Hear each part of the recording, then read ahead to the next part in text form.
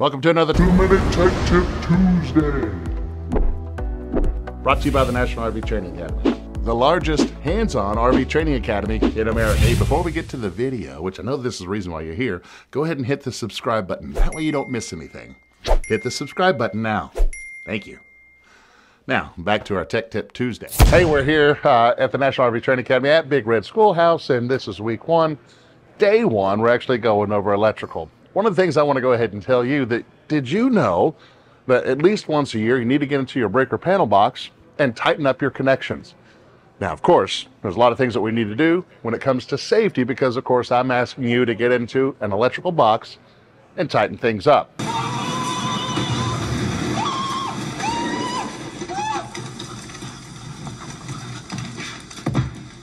We need to make sure that we don't have power coming in the breaker panel box, so need to make sure that you're disconnected from the pedestal. Need to make sure that if you have an inverter in the RV, that you have that in the off position. And in the worst case, what you could do is just simply go over to your battery and disconnect the negative post on your battery bank. That way, there's no possible way that you can get hit with electricity over at your breaker panel box. Now, here's the thing, okay? If you'd like to learn more information about how to do that and the proper steps, of course, consult a qualified technician. But from time to time, you need to understand that the connections for all of our wires do get loose, right? Just went over a couple episodes with some of my students here where they have loose wires that creates heat. The heat just burns everything up. You bought your RV, it's an investment. You need to take care of that investment by tightening up those connections. How tight, you say? Well, if you open up your breaker panel box, it will give you on the data plate how tight it should be. But can I tell you, it's going to be hand tight, right? Tight as you can, hand tight. Some of these you're going to see that they're going to be 16-inch pounds, 17-inch pounds, whatever there may be. And if you don't have the proper torque setting to do that, hand tight will do it. Here's what I want you to do. Before you stick your hands in there, start tightening stuff up. I know that you've turned off the pedestal. If you have an inverter, you want to make sure that that's in the off position.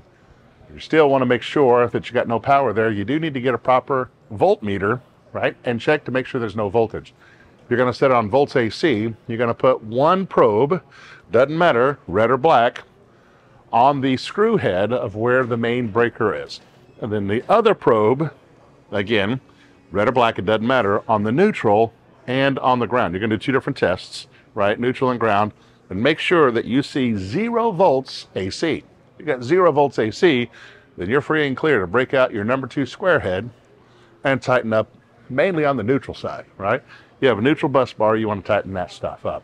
If you keep that tight, right, chances are you're going to have less potential problems with loose connections or anything else. Yes, bouncing down the road, going through Louisiana or anything else can loosen those things up. Once a year, let's say springtime, fall time, when it's not so hot, not so cold outside, get in there and tighten up those things. Best time to do that? Travel days, when you're not plugged into shore power or anything else. There's your tech tip. All right, before you get to the bloopers, which is why you're here in the first place, the RV industry needs thousands of RV technicians and inspectors, and now is the perfect time to do that. If you want to make more money or have more control over your time, go ahead and click the link below. Or if you just want to learn how to fix your own RV, got something for you there. Head over to rvtechcourse.com and get started today. Now for the reason that you're at the end of the video, roll the bloopers. I voted. You voted early. You should go out and vote. Still got some time for you to go vote, right? No matter which side, do your voting, do your civic duty, so that way you can properly complain when you don't get your way. We're in week one of our class. Come on through, sir. It doesn't matter. You'll be on part of the bloopers. It's all good.